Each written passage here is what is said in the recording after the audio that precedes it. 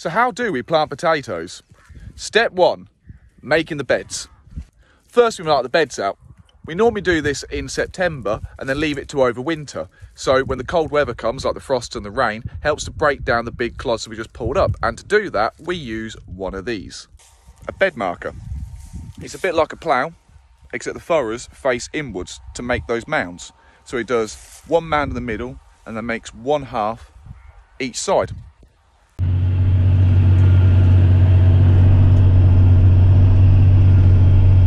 Then we're about to start planting them.